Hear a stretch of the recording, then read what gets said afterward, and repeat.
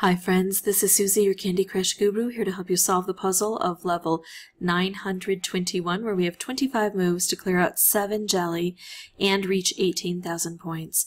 Now I remember really struggling on this board before, and so I want to apply as much strategy as I can so I can get through here more quickly.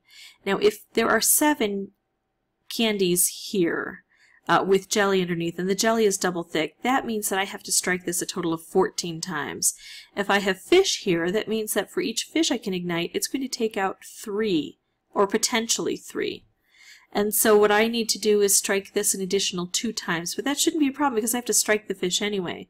So if I create a striped candy like this, and then when I ignite it, when I detonate it, it strikes a fish. It'll do here, and then the fish will take out an additional 3.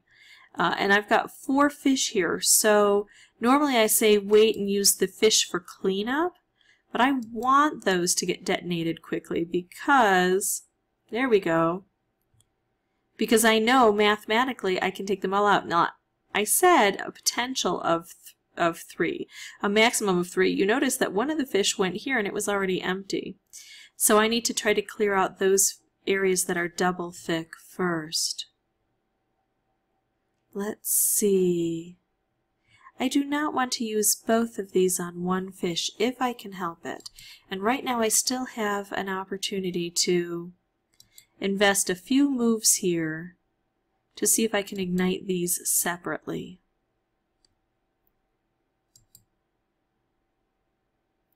The reason I want to do that is those vertically striped candies are hard to manufacture, and I've got 2 of them right next to each other. If one were horizontally striped, I wouldn't care. There we go. Ooh, that's kind of nice. I'm going to hold off just a bit. Making this here is not going to be any more helpful than what I already have there. Here we go. Okay, I'm feeling pretty good about this.